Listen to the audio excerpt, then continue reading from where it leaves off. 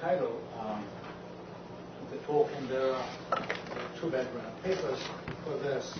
And I understand that there may be more papers in the background because, if I understand correctly, correct me, there is this Review of Economic Dynamics project. Part of it was published in the first issue of SEER on inequality throughout the world and in some particular countries. So we all stand to benefit, and the rest of the next 90 minutes of yours, and the rules are yours. So interrupt me at any time when something's unclear or say something that doesn't seem right. So this is joint work with Nicola Fuchs-Schindel, who has gone back to Frankfurt from Harvard just this summer, and Matthias Sommer, who is at Mannheim.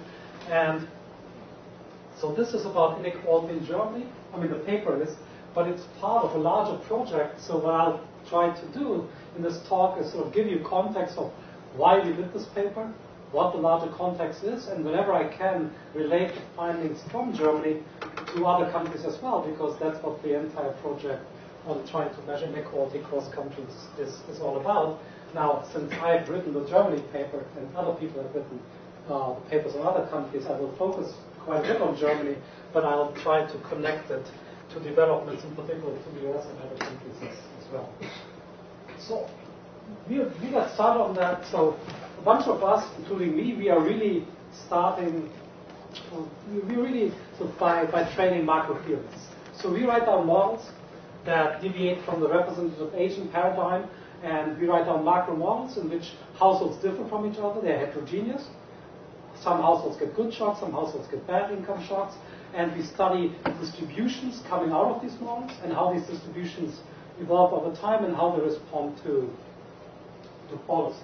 Now, in the older business cycle literature, that literature was motivated by a very well-defined set of facts against which models were then compared against. Now we have all these nice models that study distributions, but what's missing so far is a set of facts that documents over time and across countries in a comparable way how inequality in economic variance has evolved in a bunch of countries that are of interest to us. So this entire project that this paper contributes to is meant to be for macro with heterogeneous Asian models what the old Burns and Mitchell literature on measuring business cycle was for the real business cycle and New Keynesian business cycle literature, namely to provide a set of stylized facts against which models that are meant to explain these facts can be compared against. And so this is this project is fully published in the Review of Economic Dynamics, just came out in 2010. And the objective of this project was to consistently document facts about how cross-sectional inequality can be compared across countries and how it has evolved. So there's going to be two focal points: how inequality looks across countries and how inequality trends have changed over time, starting from wages, through income, through consumption, over to wealth. For 9 countries, the 9 countries I put on the board here. And why these 9 countries? Basically, these are the countries for which good enough data on the key variables of interest were available, and these were the countries for which we could identify country teams willing to contribute to this issue. So we have the Anglo-Saxon countries, US, UK, and Canada.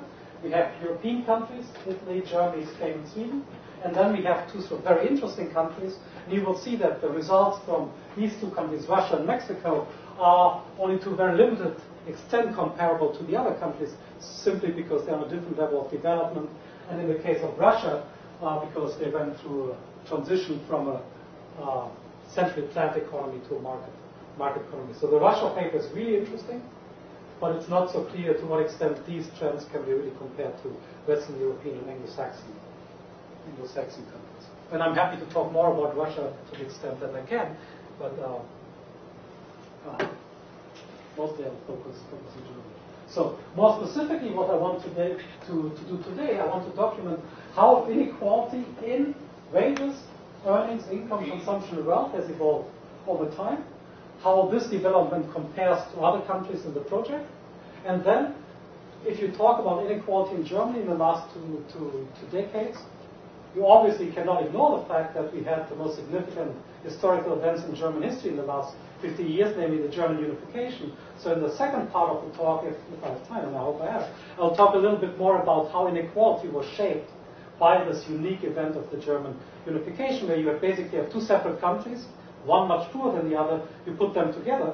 What happened to inequality? Well, there's going to be some mechanical effects, having a rich and a poor country putting together, but we'll also see that in the period of where these two countries joined each other, inequality within these areas changed quite dramatically as well. And then we can speculate about potential causality from the historical event of unification towards inequality, and I'll do that at the end.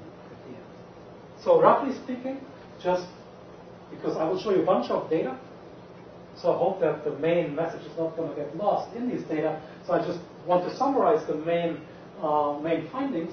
So roughly speaking, before the German unification, we have only data for West Germany.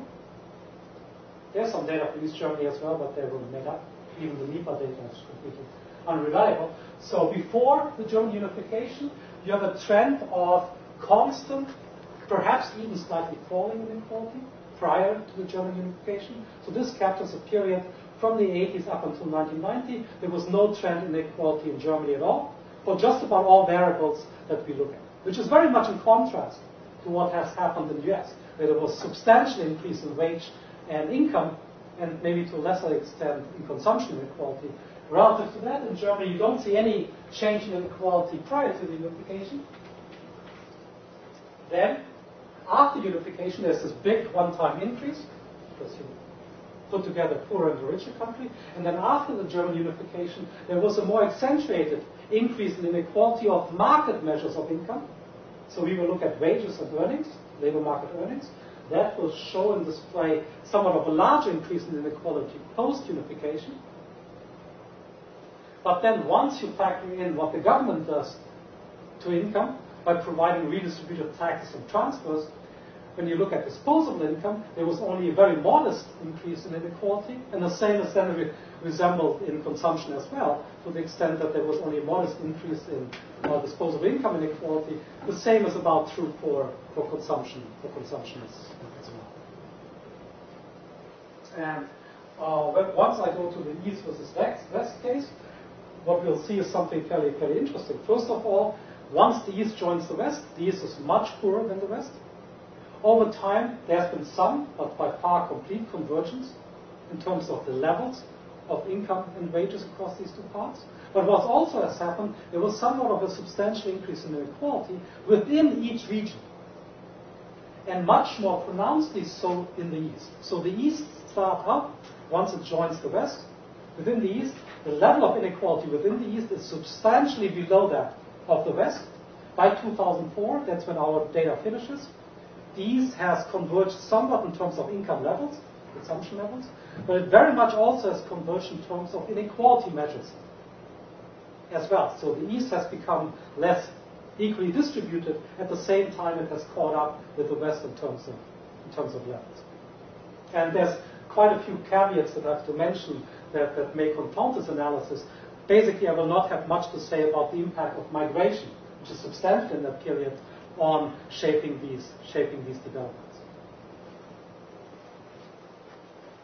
Okay. So what I'm going to do is I'm not going to have all that much theory to offer. In fact, the only theory I'm going to use is a household budget constraint to organize my data. Because the eventual objective is, here's a set of models that we want to use in order to evaluate the data. So just about every model that you write down in this class of models has a household budget constraint, where you have financial assets, you have real assets, you have consumption, you have income, and somehow households make consumption decisions in the wake of random income or wages. And I will use that budget constraint to organize the data and then say, okay, given that my theory tells me this is the variables in the budget constraint whose evolution I should look at, that's exactly what I'm going to do in the data, starting from the primitives of what these models usually take as given, towards the endogenous outcomes that these theories usually try to explain. So I will start from the most primitive notion of wages and go from wages through labor earnings. These are the two concepts that are typically taken as given. And then these models are all about what do households do with consumption and wealth in the face of random wage or income fluctuations. So then I will go from wages and earnings through consumption and wealth and try to rationalize how these distributions evolve over time. So, is it right then in your approach to think that for your purposes,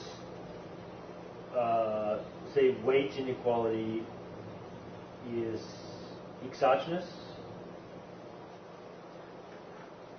You're not taking a stand on various decisions causing. You're not taking a stand on various decisions made by households causing some people to have high wages and other people to have low wages.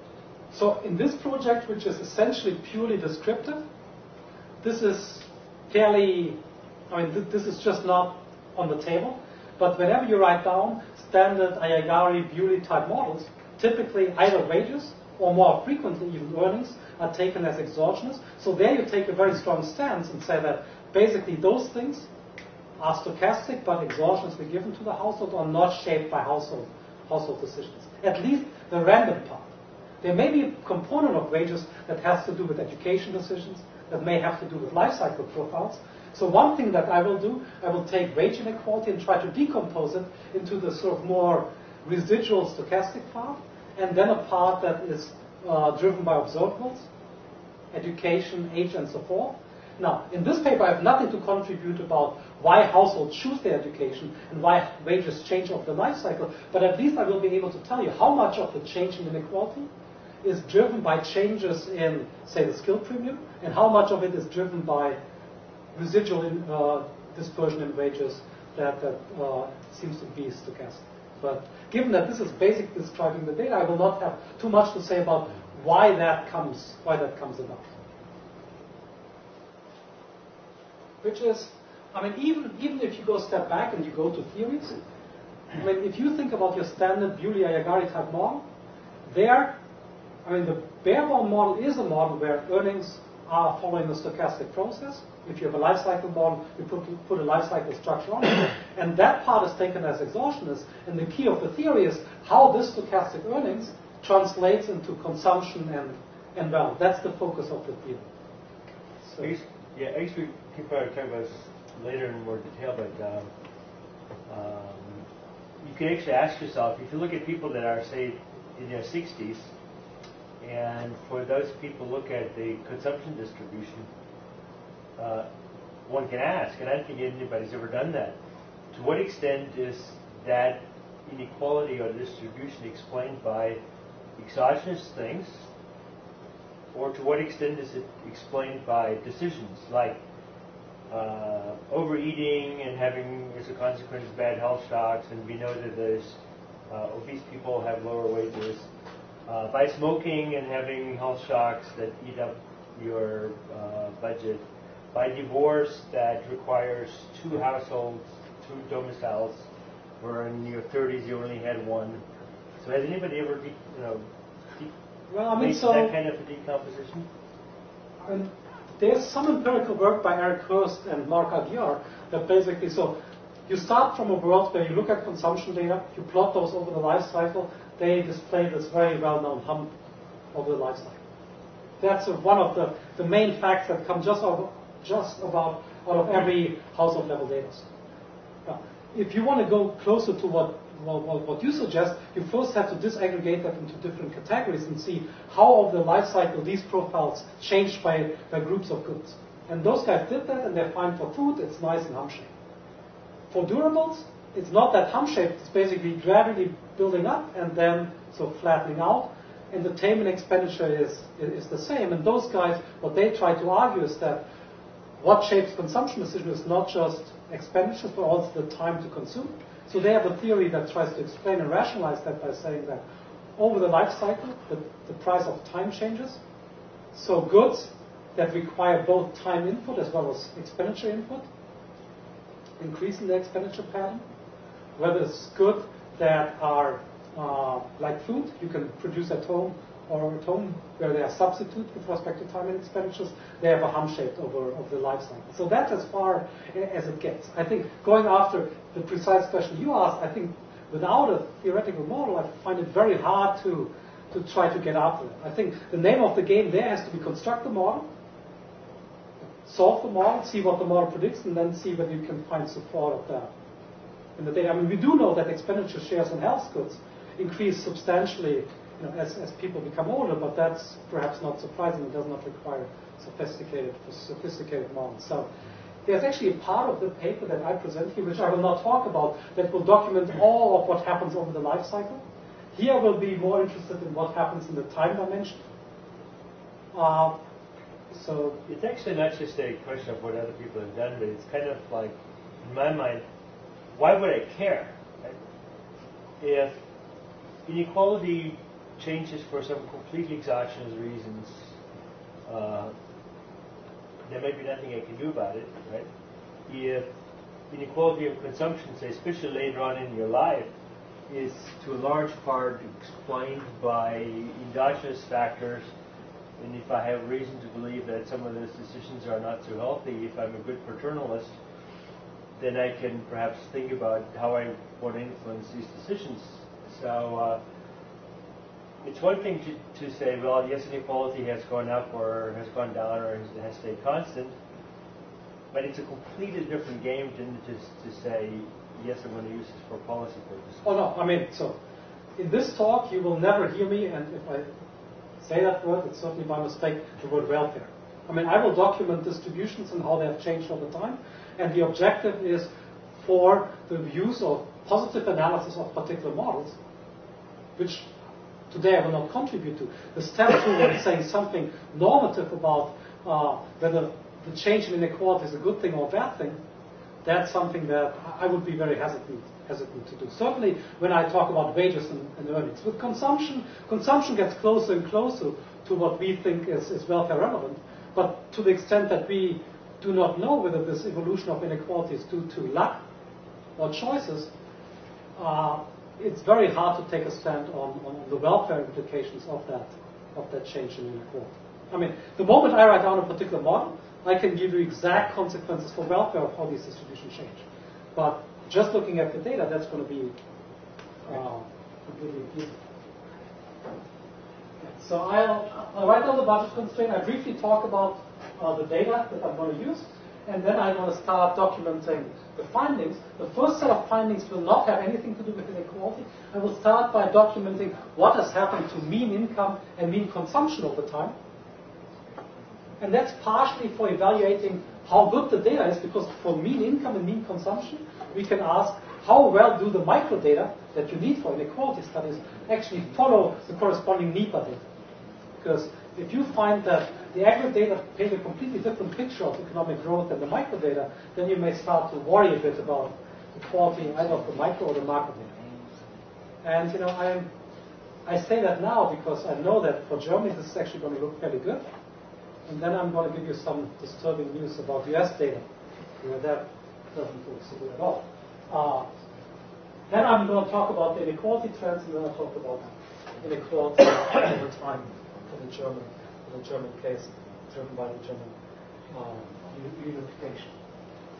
So the typical model in this literature has the following budget constraints. Households receive labor income, where labor income is either taken as exogenous or arising from endogenous labor supply decisions by members of the households, males and females.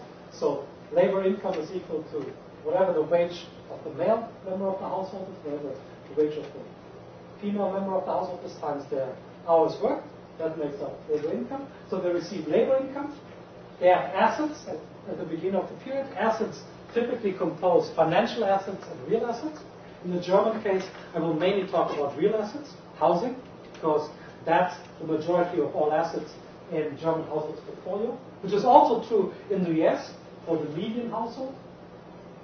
But since the financial wealth distribution is very skewed for averages, in the US financial wealth is more important than for German wealth. So the value of real and financial assets A plus the income from financial assets, plus private transfers. Private transfers are gifts from people outside your family, including bequests, plus T would be transfers from the government, net of taxes.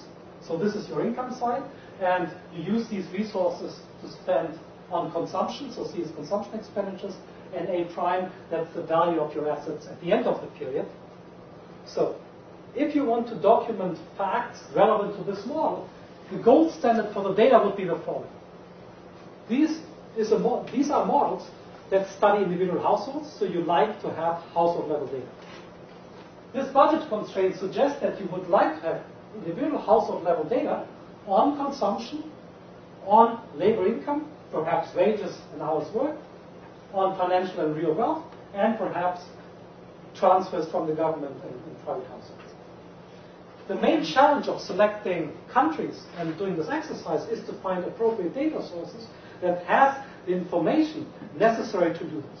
So you need information at least to be informative about consumption, income, and wealth, and you need them at least for repeated cross-section of households, so that you can follow inequality over time. It would be even more ideal to have a panel, of course, where you would follow the same households over time, because then you could directly see what these households do in adjustment to receiving shocks.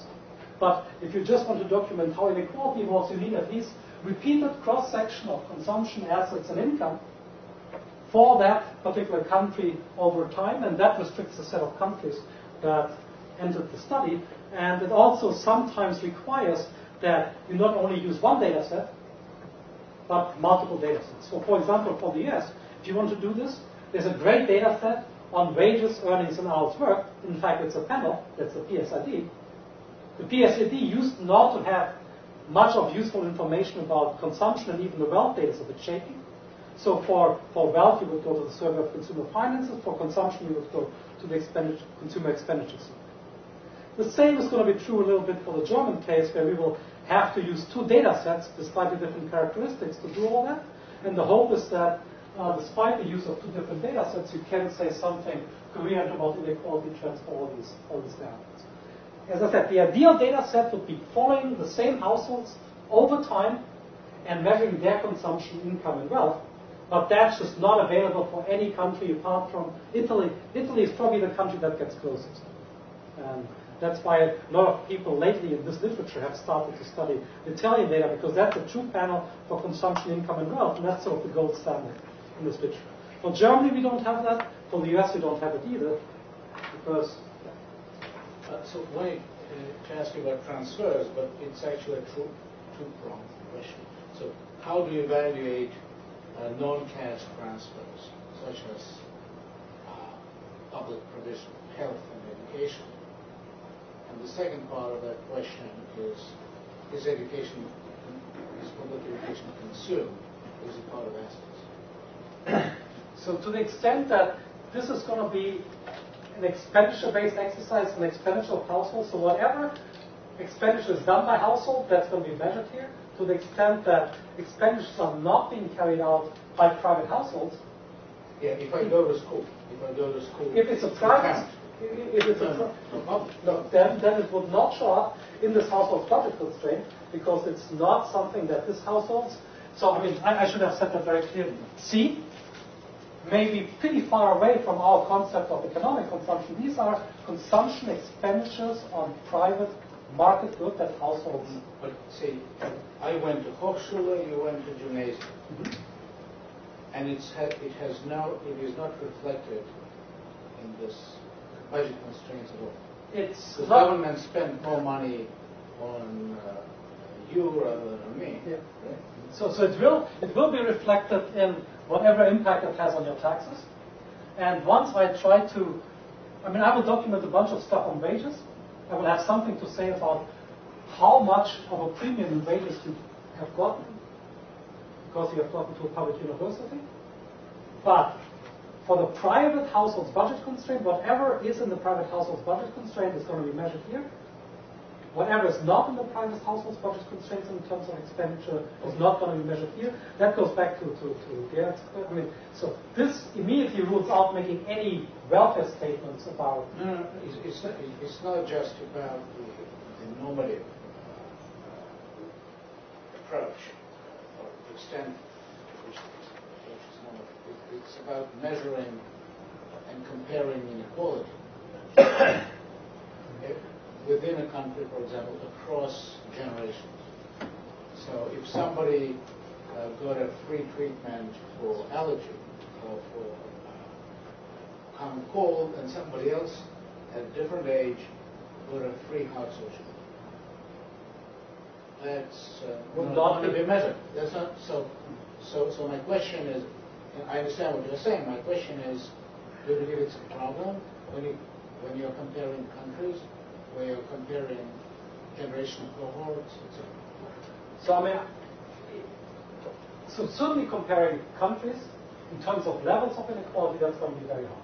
The hope is that as long as these patterns are stable for a given country, that the trends of inequality have some informative content. So I will not take a lot of, whenever I show you tables about comparing different countries, the levels of inequality, I will not make a big deal of. Partially because of these effects, partially because they come from different data sets and that may affect the level of inequality. Now, with respect to the intergenerational factor,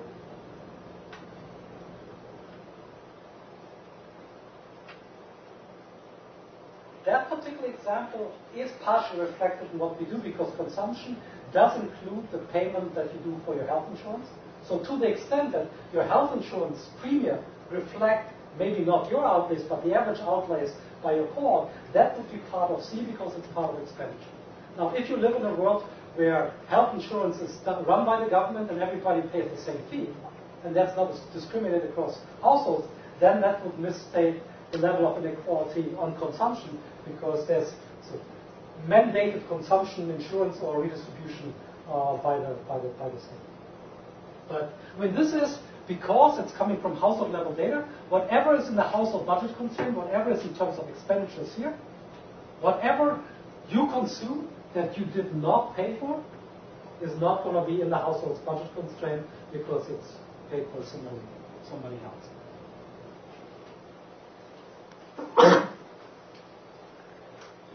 But so again, the value, money value of transfers.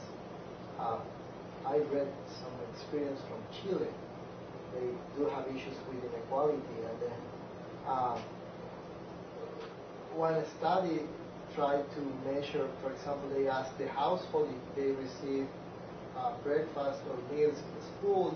Then they try to go to the institution and try to see what is the market value of that, or at least the cost of that meal, and then they try to, put that value into the income of the household. That, of course, is going to play a role when measuring inequality at the end.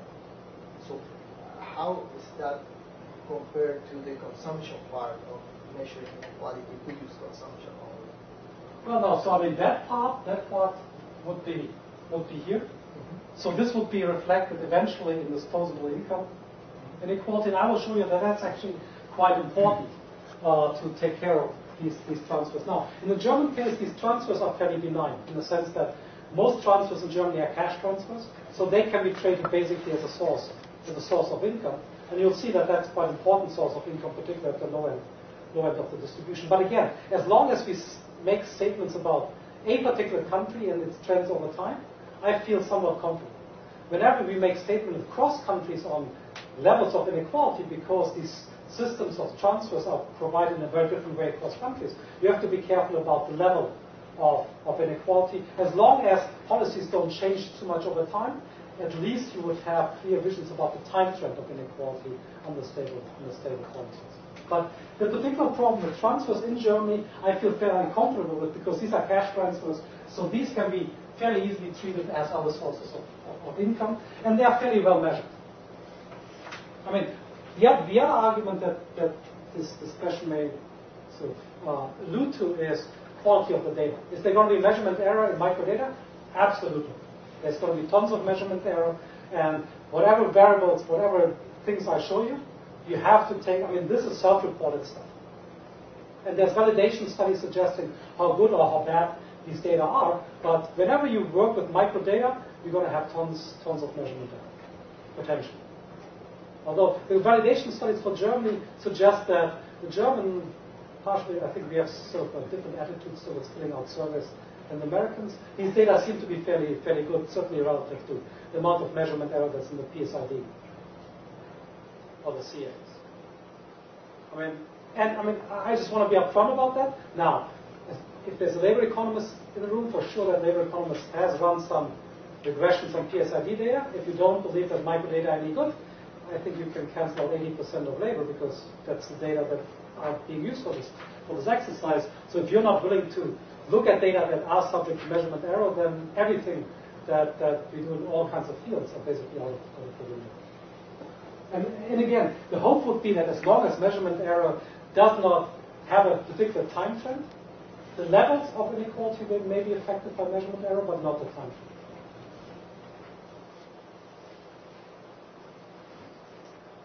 Okay. So the minimal data requirement for doing this is having repeated cross-sectional household level data on the variables of interest. That drives us to 2 data sources in Germany. This also drove the American group to essentially 3 data sources when they did the American study. Now I mentioned that before. So for most of the talk, I'm going to use basically the German equivalent of the PSID, which is called German Socioeconomic Panel, which was actually built after the PSID. People saw the PSID and said, gee, that would be great to have for Germany, so that's what they did. This is a full panel. It's a panel on households that includes information about wages, earnings, hours, and income. It started in 1984, but the data were for the previous year, so the sample of data starts in 1983, and it goes up until at least, now it's probably a little bit further, until 2004.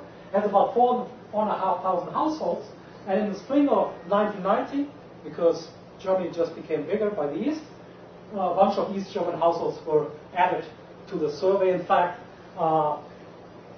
East Germans were oversampled because there's only about 25% of the population was East German, and therefore you have to be careful by using sample rates for all this type of stuff because without sample rate, this is not representative. So this is, again, it's a full panel. It includes information about wages, income, earnings, labor supply, and it has some information about wealth as well. But if you want to do consumption and wealth accurately, the GSERP is not a good data set in the same way as when people do this for the yes, they would not go to the PSID to look for consumption and wealth. They would go to the Survey of Consumer Finances for wealth. They would go to this Consumer Expenditure Survey for consumption. The same is true for Germany. For consumption and wealth, we go to the Income and Expenditure Survey, which is just a repeated cross-section, meaning it has no panel component, and it's done only every 5 years. So our information about consumption and wealth will be only sampled every 5 years, so it will be necessarily much more sparse in the time series dimension as for wages, income, and earnings. So I will spend most of my talk talking about wages, income, and earnings just because I have much more detailed, much more high-frequency observations relative to consumption and wealth. How do these data sets handle immigration? How do these data sets handle immigration? So, in terms of migration between the East and the West? No, or immigration into Germany. Yes, so, from essentially, since this one has no problem, in the sense that this is a snapshot, and it makes sure that if you migrate to Germany, Germans make sure that you are registered somewhere, so people know where you are. So you have a fairly good, accurate description of who lives in Germany. So then it's just a matter of the statistician getting the distribution right, and if they don't get it quite right, then they use sample weights to correct for that. So for this one, since it's just a repeated cross-section, that's not a problem. For the PSID, the GSERP, this might be a problem because this was representative when it was started in 1983. But to the extent that the population composition changes over time, because we know, for example, that immigrants have much more kids than ethnically German, natively German households, the way to control for that is sample weights. So because they follow the same households over time, if you don't adjust for the changing household composition in the population by using sample weights, you would have a more and more distorted view of the overall population.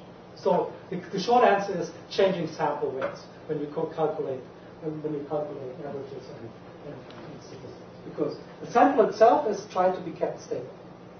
Because it will happen.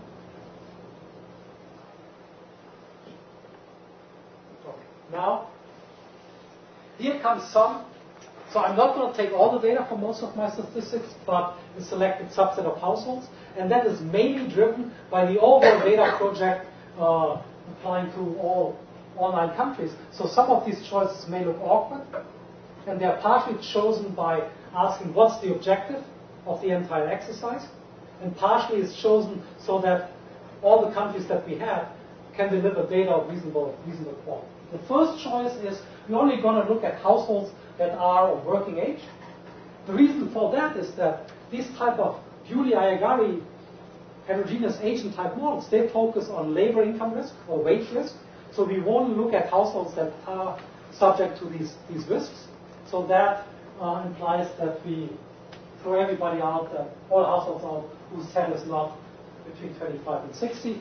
Definition of a head is that if there's a male worker in the household, that household is the head. If there's no male worker, but there's a female worker, then that person is the head. If there's nobody working, then it's the oldest adult being the head. And so that's our definition of head. And we throw everybody out that's too young or too old. When you work with wages and hours, given that there's substantial measurement error, we take everybody out whose wage is implausibly low.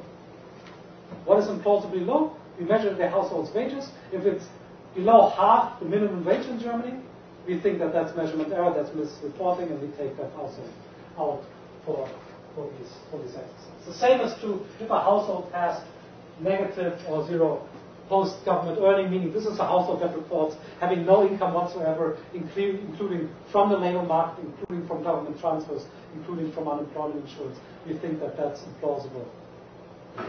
You're saying the net income is positive, including asset income? I guess it probably doesn't matter for Germany, but a lot of Americans actually have negative net income. It's pretty common. It's not in any sense. From entrepreneurship? Yeah, or stock market or whatever it was. It probably doesn't matter. It doesn't matter. No, I mean, it is something that, so we did look, and this shows off a bunch of households. This shows off very few households. The income truncation essentially did not affect anyone. And most of what I'm going to do is first looking at wages and earnings, and for that, the asset stuff's not going to be relevant either, to the extent that earnings and income, which includes asset income in terms of inequality, looks very, very similar. My suspicion that that's not a big issue, but we should probably document how many people get chopped off because of the negative asset part. It's true that once I show you asset data, most Germans, the only asset that they have is the value of their house. And that tends to be, I mean, the income from that, the asset income from that is positive or at most zero. When we look at hours, we also exclude households that are not working. And then we use sample weights just to make sure that things are representative. And I'll start with raw data, but then at some point I will try to translate raw data into household equivalent per capita values. And that does make a difference for some variables, but not for others, but I will tell you explicitly whenever I do that. How does the distribution of household size change over time? Gets smaller. Household size gets smaller. Right? Yeah, but how does the distribution change? I know that. The only thing I don't know is how much, and how does the distribution of household size change? This guy, variance of log of effective household size goes up quite a bit. Now, I will explain to you exactly what S is. S is effective household size as computed by the OECD equivalence scale. So to the extent that that's a good effective measure of household size, the dispersion of that, measured by the variance of logs, that has gone up quite a bit. Actually, in the East, differentially so than in the West. In the West, it's actually fairly, I mean, the East saw much more substantial changes in household composition than the West saw after unification. Okay. So I will document these types of facts. I will start first with means, just to give you a sense of economic growth and to what extent the microdata resemble the macrodata, and then talk about inequality. First, wages, hours, and earnings, the stuff that's typically taken as exhaustionist by standard incomplete markets models. Then I will go from earnings to disposable income in order to document how important government redistribution and transfers are in shaping inequality trends. And then finally, from disposable income towards consumption and wealth as the more endogenous variables in our theories.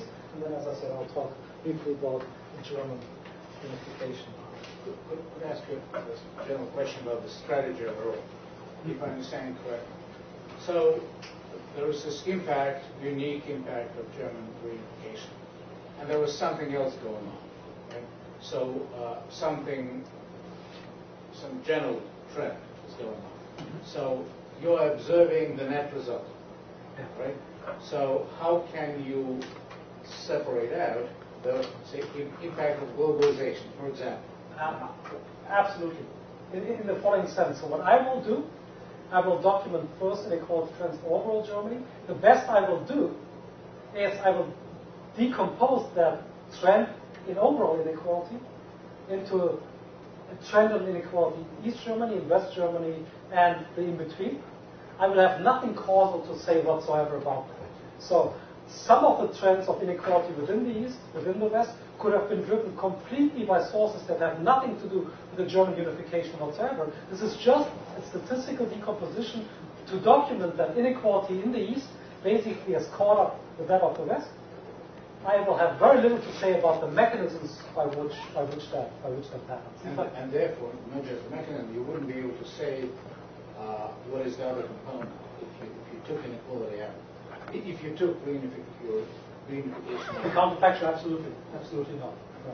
I will show you something that's fairly suggestive, and I sort of believe that's true. Namely that, well, let me show you the first picture because there seems to be a very strong connection between not only what happened to inequality and unification, but also with respect to trend growth. And it's very easy to then fall into the trap and say that the two are causally related to each other.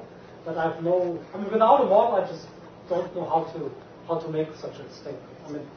In some sense, the objective of these projects is exactly that. Documenting a bunch of standardized facts and then writing down coherent theories to say, let me be specific about the mechanism and see whether these types of mechanism can explain the facts that we do observe.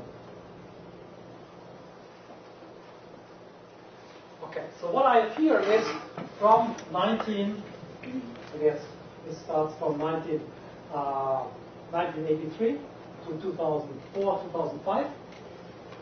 I have per capita income from three sources. The black line, that's NEPA per capita income as income measured as disposable income. So this line, the black line, that's per capita income just from the standing aggregate statistics.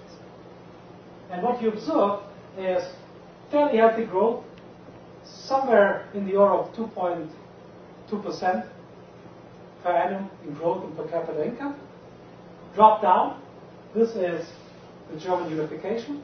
In the data that happened between 1990 and 1991, the East German part was significantly poorer, so you get a drop down in average incomes just through a composition effect of having a bunch of poorer people entering.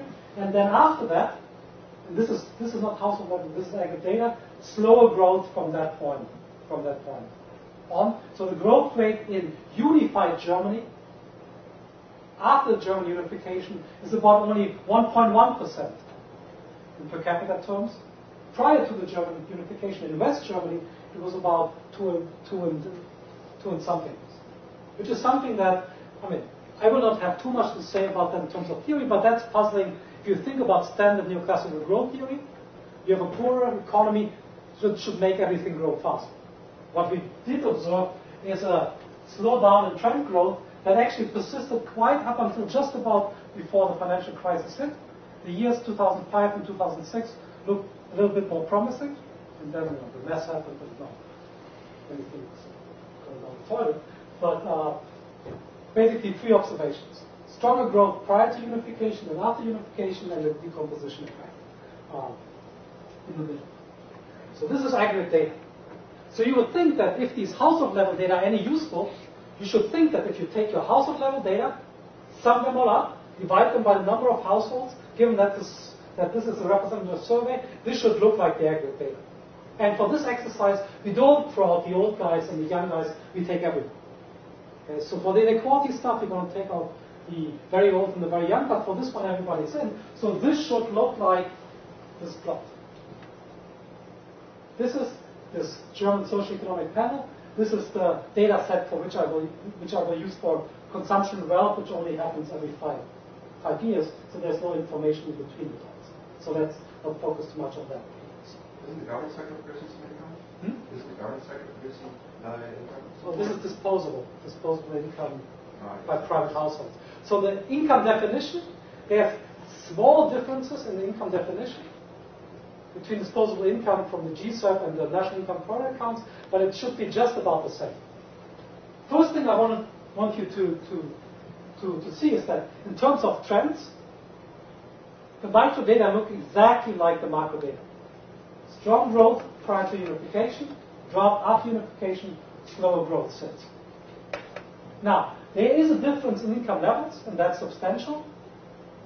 And given that it's the same definition of income, that's a bit sort of discomforting, but this can be accounted for by the fact that with respect to taxes, the GSEP, the microdata, doesn't do a perfect job. They basically impute taxes following the German tax law, which means that they basically only give you the standard deduction.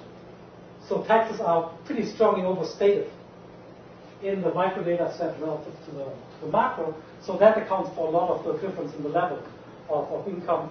But the trends are pretty heads-on in the two data sets, which you would hope that be the case. And the same is true for wages. I mean, this is average wages from national income and employment account. This is average wages from the microdata for all households, for males, for females. You see that there's a substantial wage gap between males and females, and I'll talk about that in a second. How about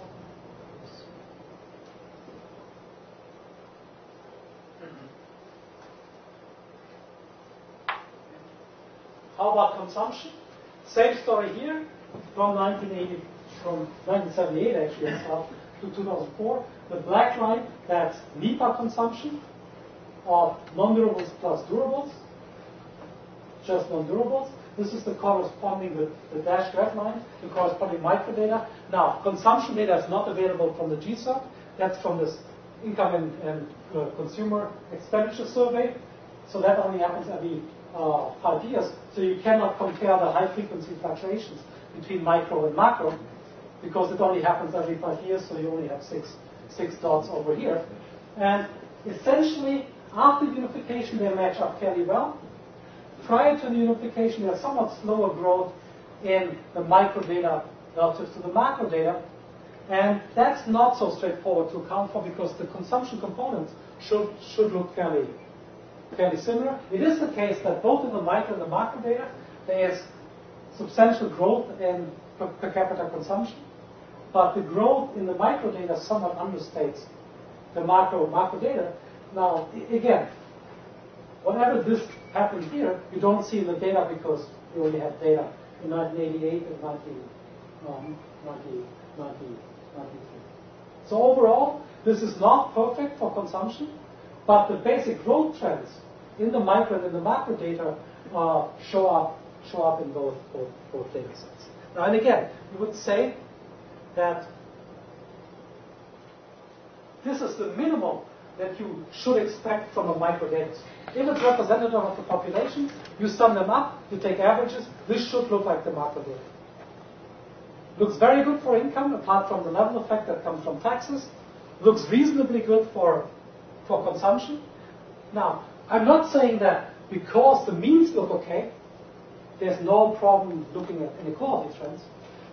Or the other way around, even if the means would suck, that wouldn't mean that inequality statistics would be meaningful. But at least it's reassuring that at least the first moments of the microdata look somewhat like the macrodata. And by the way, it's not clear that the macrodata are perfect either. So, I mean, people always take NEPA as data that are not measured without any error.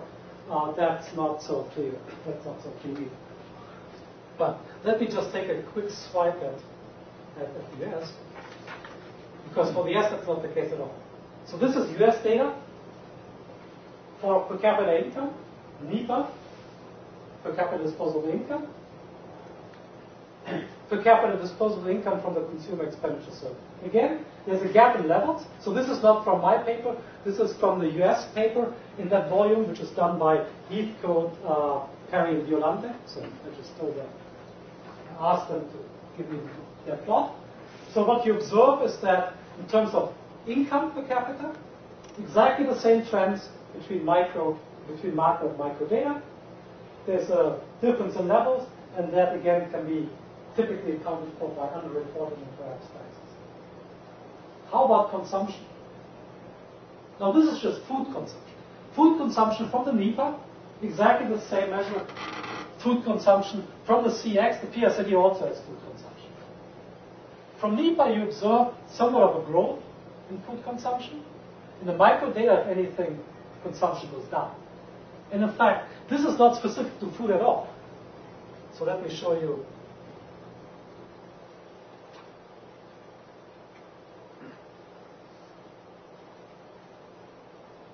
This is total non-durable consumption. This is NEPA. Healthy consumption growth in the US for the last 25 years. You go to the corresponding micro consumption data from the CX, measure the same consumption data, non-durable consumption, deflate them by the same price deflator. There's no consumption per capita growth whatsoever in the consumer expenditure survey over the same period. Now, the CX is used to get the expenditure shares for the CPI.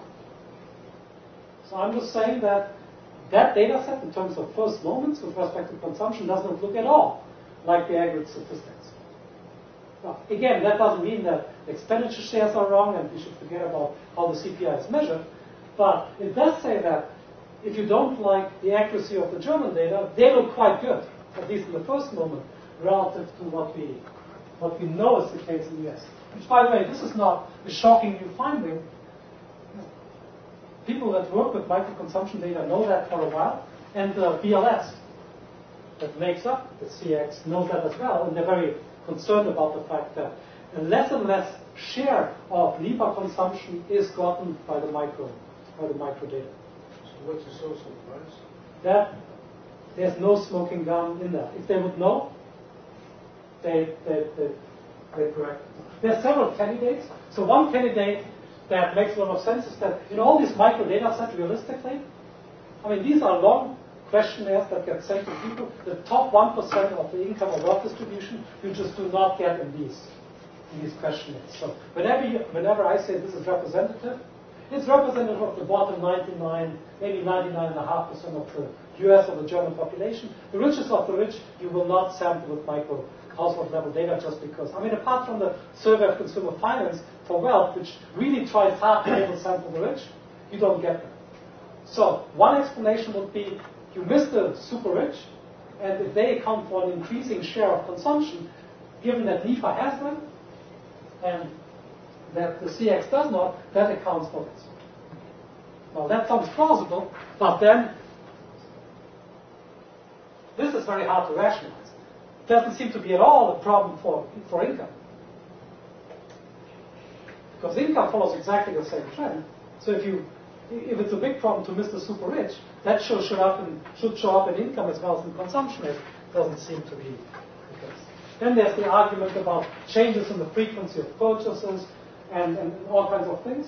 There's no smoking gun as far as I know. There's a bunch of papers being written on that tried out a bunch of explanations, and you can account for a little bit of that, but it's essentially still a puzzle, and it's one that is quite worrisome.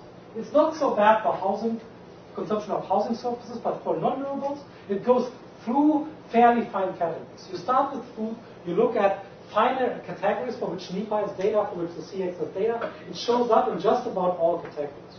No growth in the CX, substantial growth in NEPA. Is it because the rich particularly has a great incentive to understate the income, but not consumption because of tax purposes? It would have to go the other way around. I mean, income is fine. So somehow, if it were the super rich, some of the super rich have to increasingly not tell about their consumption. And these are the same consumption goods. You would say, well, over time we know that consumption shares have changed between durables and non-durables, but this is the same measure of consumption from NEPA and CEX, deflated by the same price deflator, so that cannot be it either.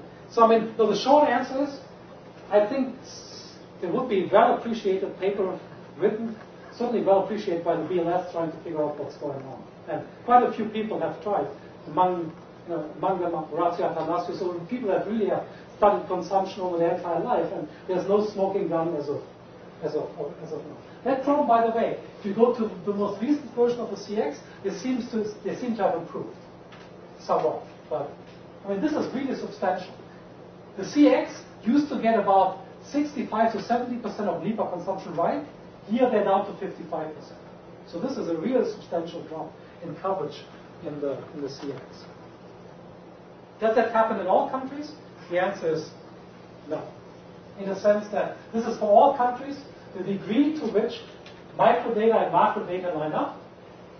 With respect to levels, most countries are off for income and also consumption. With respect to growth, trends, income, every country in the sample gets the microdata resemble the macrodata in terms of per capita income trends. For consumption, most countries do a fairly good job. Both the UK and the US data seems to have this problem that less and less of NEPA consumption is reflected in the microdata. So it's not unique to the US. The UK Family Expenditure Survey seems to have the same problem.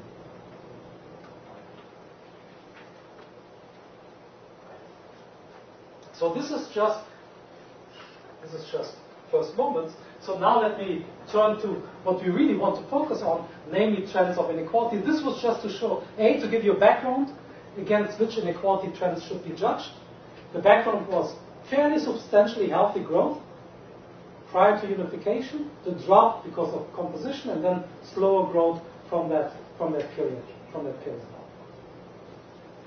By the way, this growth prior to unification was fairly healthy, but it was very disappointing for Germans, because Germans, judging from the after-war period, were used to fairly healthy growth rates. So in fact, there were books written on why the fading German miracle has occurred. Fading meaning that growth rate had slowed down after fantastic growth rates in the 60s. Now, looking at that plot, the 80s didn't look so bad after all, relative to the anemic growth experience that happened after unification. Again, you're very tempted to attribute this to policies dealing with the impact of the unification, but certainly I'm in no position here to argue that. So let's look at inequality. So I'm going to do a bunch of inequality measures, essentially in terms of how I measure inequality. Measuring how a distribution changes is a fairly complex exercise, because distribution is a high-dimensional object. So I will look for summary statistics that summarize what's going on with these distributions. There's going to be two statistics that summarize the entire distribution, the variance of logs and the Gini coefficient, both of which are frequently used to measure inequality.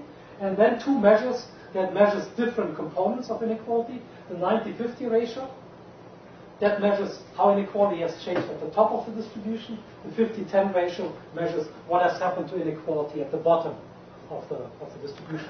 And very roughly speaking, whatever you get from this statistic is reflected in the variance of the logs, because of the logs weighing heavily observations at the lower end.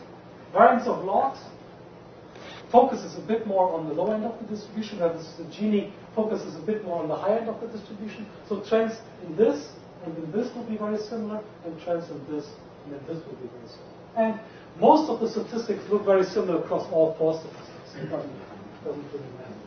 In terms of on what variables am I going to measure inequality, I will start with the raw data. I mean, after I've done sample selection and so forth. Now, then I'm going to move to a variable that may look a bit awkward, but that makes a lot of sense when you come from modeling. Most of our models assume that households are composed of an equal number of its members, trying to reflect it in our data work, translating the complex world of changing household family size into a world where there's a household that doesn't change size.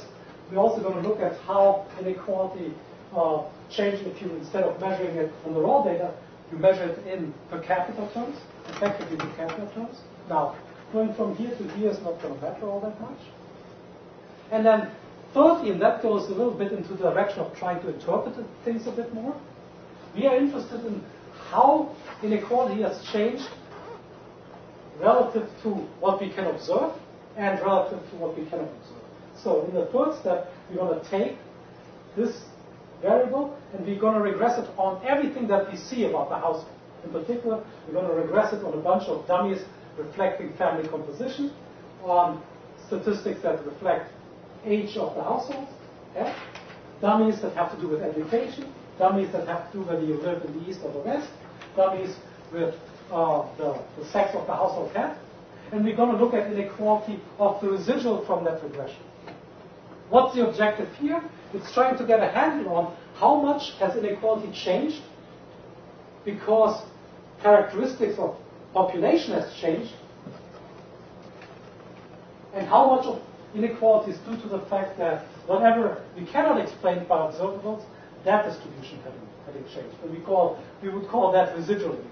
So whatever we cannot control for by observables, we call residual inequality. And I will show you what part of inequality and its change are captured by changes in household composition, in the age distribution, and so forth, and how much is left over once you control for all of these, how much of it is residual inequality. And the upshot of that's always going to be a lot of inequality is unexplained by observables.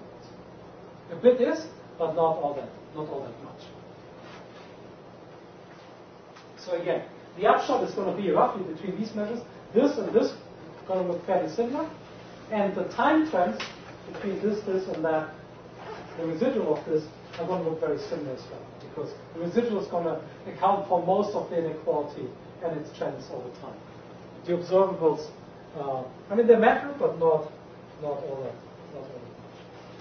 Okay, so with respect to wages, this is how wage inequality has evolved over time. Roughly speaking, in the period prior to the unification, flat according to all measures. After unification, now the Easterners come in, there's a composition effect, inequality goes up, because again, you merge two sets of households. But not only that, once the Easterners are in, inequality remains fairly stable for a while, but then starting from the mid-90s, inequality starts to increase in wages somewhat substantially. Now, in the US, the same thing happened, the increase in wage inequality, but about 20 years earlier.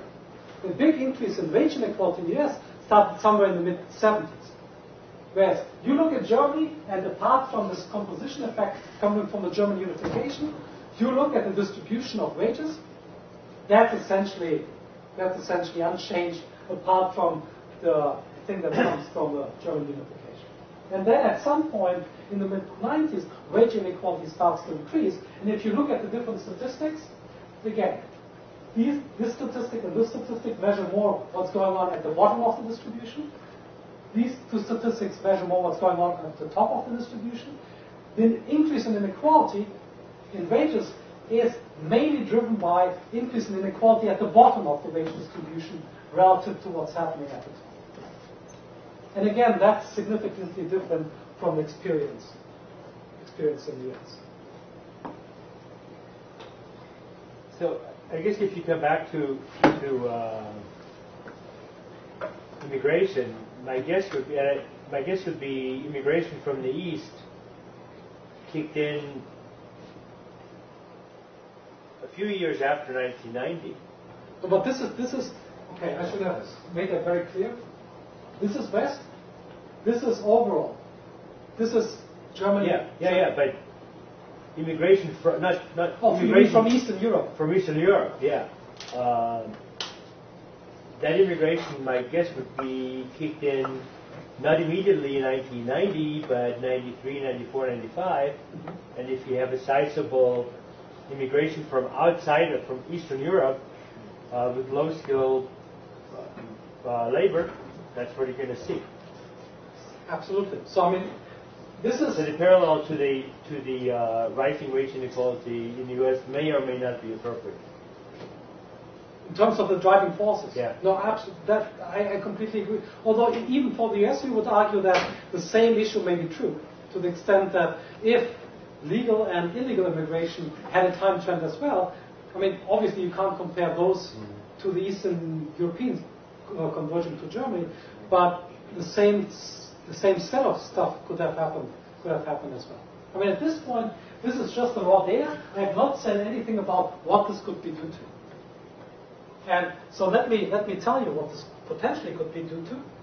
So let's look at some observable components that could have driven wage inequality. Probably the most popular one in the US, which accounts for a big chunk of the increase in wage inequality over the last 20 years, is the college premium, which I call in German university premium, because that's a sharper notion. And what you observe here, the college premium has no time trend whatsoever. Certainly not when the time trend in college premium in the US happened, and even afterwards. And by the way, let me see. Let me show you just a summary.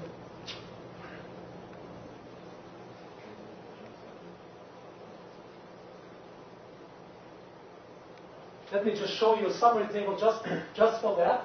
If you look at the change in the college premium across all these countries, you have the well-known fact for the US that the college premium has increased quite a bit. This is by no means a general phenomenon across the countries that we observe. It is true for Mexico, it is true for Canada, but for all European countries, you don't see that at all. Which is, in some sense, I mean, if I take mine or perhaps our most favored explanation for what is behind the big increase in the skill premium, skill-biased technological change, it's sort of hard to see why that should not be a worldwide phenomenon, given that the change in technology should have been observed in all countries. So in that sense, I mean, I wouldn't say it's a puzzle, but it's something that I would have expected, ex ante, to occur in all countries to the extent that skill-biased technological change was a big factor. Now, this is, of course, assuming that wages are set in somewhat competitive markets.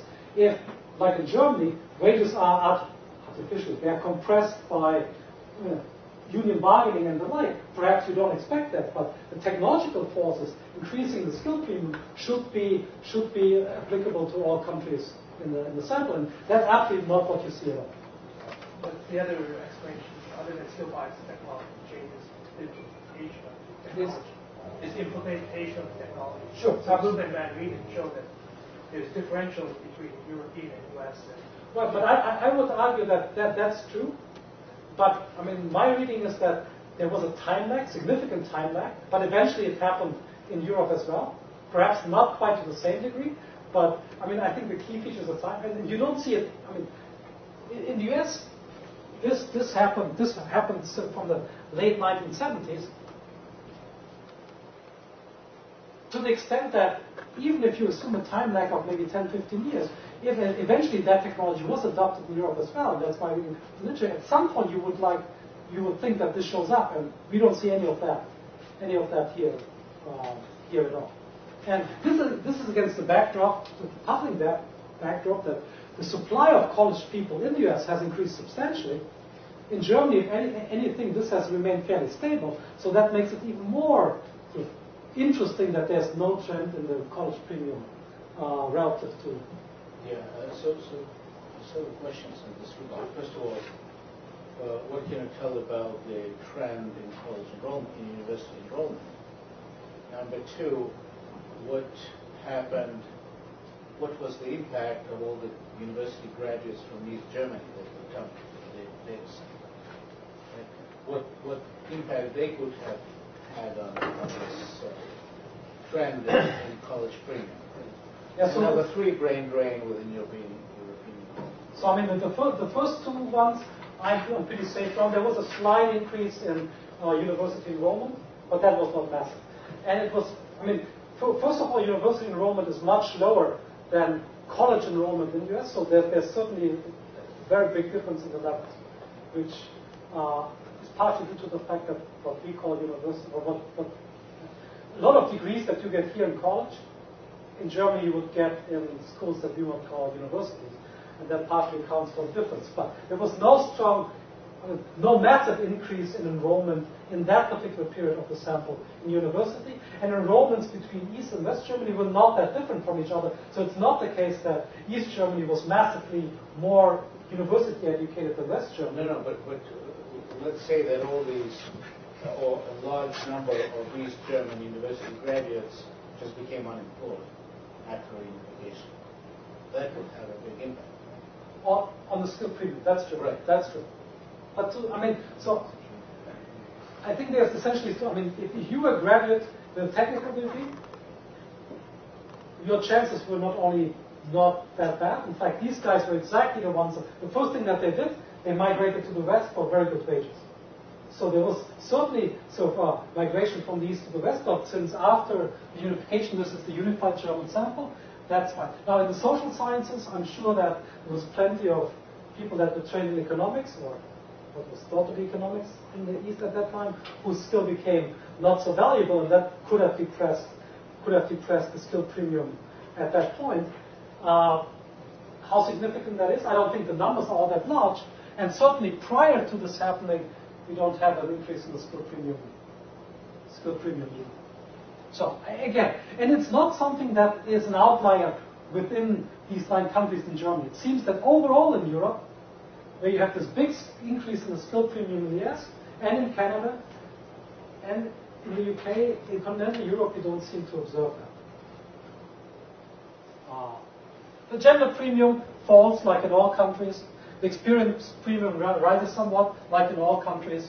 And the big upshot is that if you look at the raw inequality in wages and the residual inequality looks just about exactly the same in terms of magnitude. Of course, this is less unequal because we took out some covariates, but roughly speaking, 70% of the variation in the data remain after controlling for everything that we see, and the time trend between residual and raw looks exactly the same. There's a flag for the East in this room. You have a flag for the East.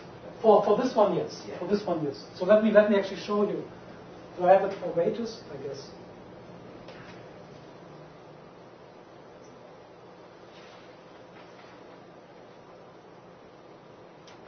Let's forget. We have something on hours as well, but maybe that's not so interesting. So let me jump to earnings right away. So these were wages. Now let's factor in what happens with labor supply and jump to household earnings. Upshot. So what I have here is log variance of household earnings for three measures: the raw data, the equivalized by household size, and again, the equivalization is done by the OECD equivalence scale, which means that if you have a household, the first member of the household counts 1, the second adult member, and all other adult members count 0.7, all kids count 0.5. That's the OECD's way of translating family size into something that looks like equivalence.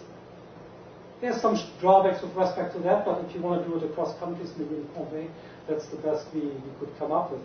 Having kids myself, it's probably understating for kids, but upshot, raw and equivalized makes no difference. Makes no difference whatsoever. Now, why is that? may become important later on. You can decompose the variance of log of the equivalence one equal to the variance of the raw plus the variance of household equivalent size minus 2 times the covariance between household equivalent size and earnings. And this term roughly wipes out this term. For other variables, that's not quite true, but for this variable, that's how it works out. So it makes not much of a difference. And what I just told Brian, this is the residual, exactly the same time trend. The time trend being flat prior to unification, flat for a while, and then accelerating inequality starting somewhere around 1998 for all 3 measures. And you take out somewhat of variance by controlling for observables. But the observables, I mean, the gap, the observables take out about 25 to 30% of the overall variance. So residual is still 70% of all the dispersion in the data. What do you take out in terms of observables for earnings?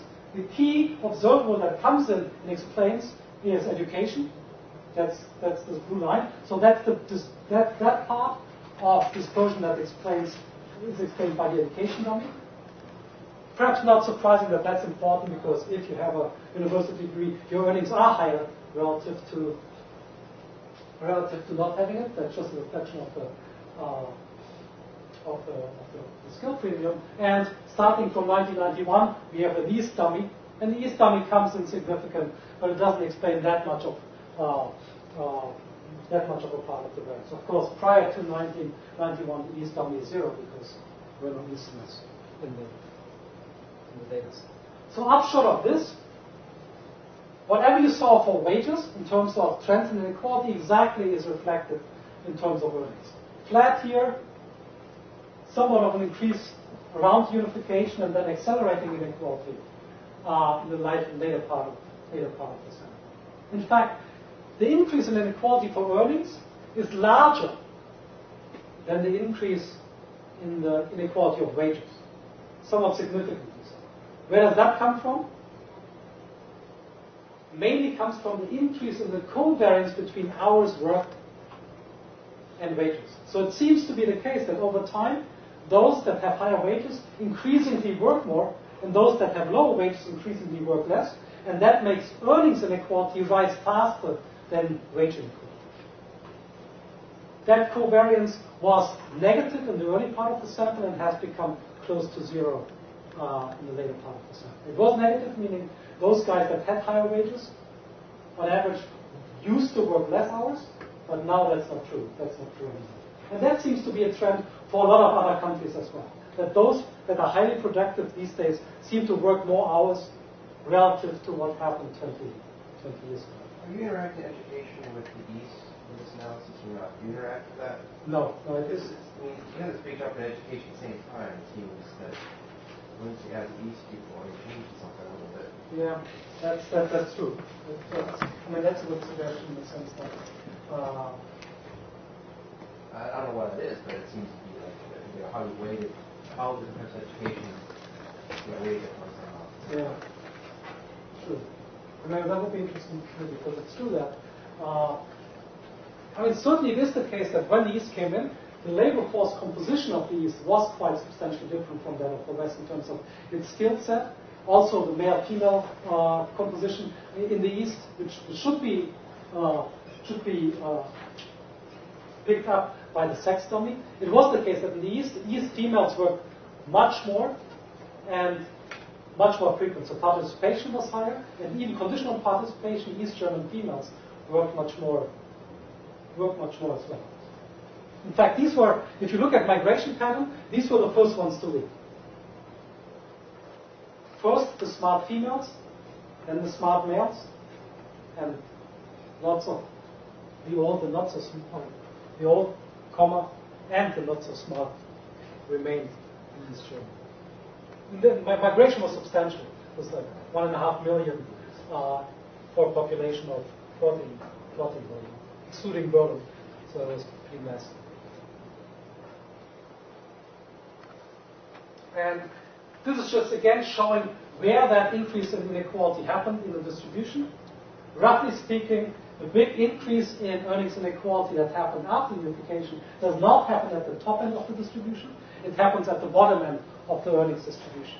So this big fanning out in the later part of the sample is basically concentrated among the poor. Which also is going to be important. The next thing I want to show you is what the government transfer and tax program, how that impacted the shape of inequality. The fact that a lot of the increase in inequality was concentrated at the lower end of the distribution actually tells you what type of government programs may be most effective in changing those inequality trends from earnings towards disposable income. Because you would think that if most of the increase in inequality happened at the top, progressive taxes would be something that could bring disposable income closer to each other. If it happens mainly at the bottom, you may think that transfers are perhaps more important in shielding disposable income inequality from earnings inequality. Because I know what data's going to say, so that's why I say that. That's exactly what's going to show up in a second.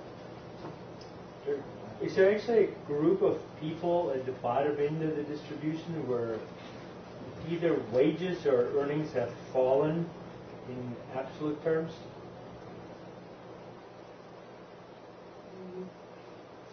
I mean, if you define a group very, very narrowly, I'm sure there is. I'm sure you can always find one worker where it's But, true that if you what we did at particular industries or particular skill classifications. Now, wages is not. I mean, so earnings for sure, because there was. I mean, so take the East. In the East, there were entire regions that had jobs, and these jobs all disappeared. Now, the jobs that remained, one policy response to the German unification was that basically, from very early on, it was agreed upon that wages in the East should not be all that different than in the West, which was, in terms of employment, was a complete disaster because it killed entire industries. So in terms of wages, you don't see that. Why? Because there was a political decision being made that wages ought not to fall. In terms of earnings, you very much see that. I mean, if you were to pick particular regions, it's exactly those regions that had highly chemical industries in the East that saw earnings fall tremendously because basically all these firms collapsed because wages were too high relative to productivity. So that's where you see wages very hard, not because productivity didn't change, but because it was a political decision not to make that happen. Which a lot of people have blamed for the effective deindustrialization of a large part of East Germany. Basically, politically, wages were imposed that were way too high relative to levels of productivity, so that these industries completely disappeared. And that in turn was done in order to stop the massive migration of particularly fairly highly skilled people from the east to the west.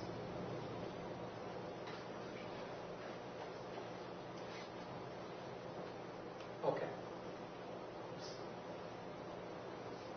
Let me give you a snapshot of what otherwise I would say in great detail. So basically, these are measures, wages and earnings. These are measures that in the models that we want to study are mainly exogenous sources of households, and then households respond to them by savings and consumption decisions.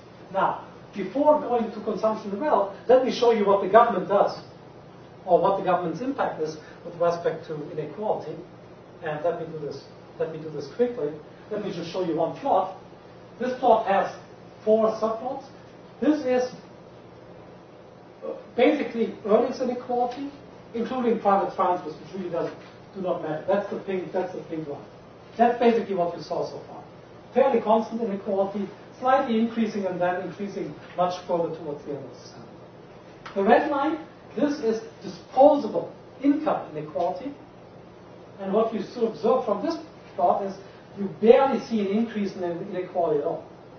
I mean, once you measure it in the data, there's a very tiny increase in inequality. So this goes up by 40 basis points. This is variance of logs, so this has a unit interpretation.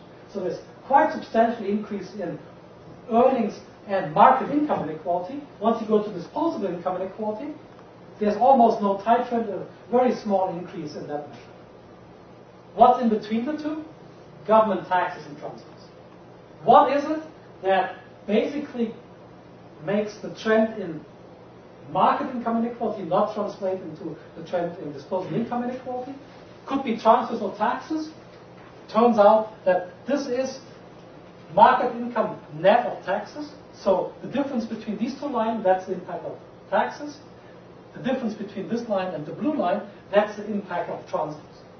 So upshot, the government tax and transfer system was massively successful in keeping disposable income inequality in check, despite the fact that market inequality changed quite substantially. And the key government policies responsible for that was the transfer system, not so much the progressivity of the tax system. And again, why is that not so implausible? Because inequality in this guy increased mainly because stuff happened at the bottom, and that's where transfers are quite effective. Unemployment, social insurance transfers. That's exactly where they kick in. And given the time, let me summarize consumption in a nutshell. Whatever you see with disposable income translates almost one-to-one into consumption.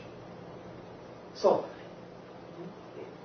in a nutshell, the tale of Germany is, prior to the German unification, studying inequality was boring like hell, nothing happened.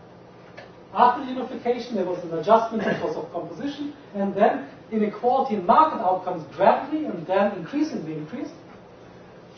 Government tax and transfer system was fairly effective in keeping inequality in disposable income relatively stable, and the same is true for consumption.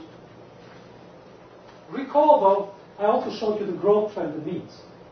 Now, I'm not saying that the keeping inequality in disposable income in check through the tax and transfer system was purchased at the price of slowing growth. But it's very tempting, looking at the graphs, that there was some truth to that. And of course, that would require a full-fledged structural model to investigate whether that hypothesis was true or not. Or, as Michael said, could be trends that were going on independently of the German reunification and dealing with it that were responsible for that. Now, upshot from the other countries, in quite a few other countries in Europe, you see exactly the same phenomenon. That market inequality is actually somewhat increasing and substantially increasing towards the later part of the sample.